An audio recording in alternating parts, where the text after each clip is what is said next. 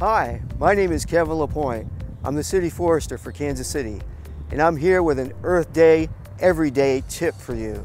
Plant a tree. Trees add curb appeal to your home, but the value of trees economically and environmentally goes way beyond that.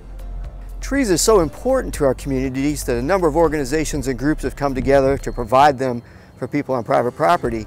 I'm here with James Yorkie from Bridging the Gap, who's going to tell us more about the Energy Saving Trees program where homeowners can get free trees. James, tell us a little bit more about that program. Yes, Bridging the Gap is very happy to be partnering with the Arbor Day Foundation, the U.S. Forest Service, and Evergy to make free trees available to residents of Kansas City, Missouri.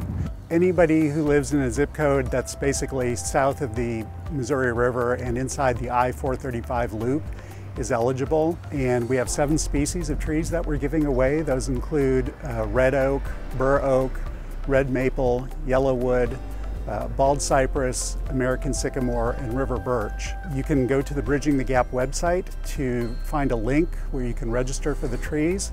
And the cool thing about the registration website is that you'll get a map of your yard and you can actually select the tree that you're going to be getting.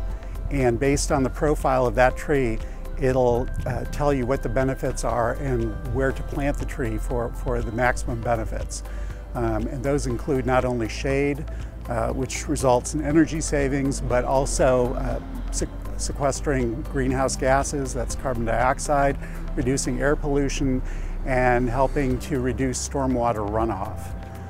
So there are lots of benefits that trees produce. We're really happy to be making this program available to KCMO residents, and hope to see a lot of you at our giveaway event. Thanks. Now I want to thank you, James, Bridging the Gap, Evergy, the Arbor Day Foundation, and all of the partners that are involved in providing trees, their efforts to do that, for trees to be planted on private properties. Thank you.